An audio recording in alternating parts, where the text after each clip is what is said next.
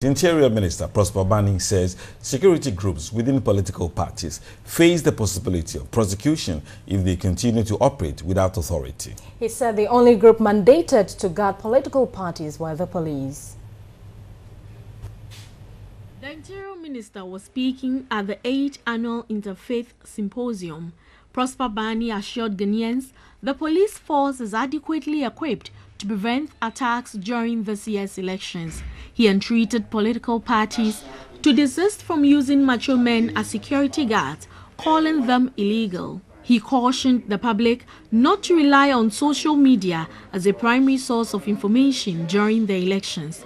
General Secretary of the Christian Council, Reverend Dr. Kwabena Opunin, encouraged religious bodies to reposition themselves and bring all political figures in their church together. Speaking on behalf of the Ahmadiyya Muslim Mission, Alhaji Ahmad Anderson entreated politicians to avoid practices which will generate unnecessary tension.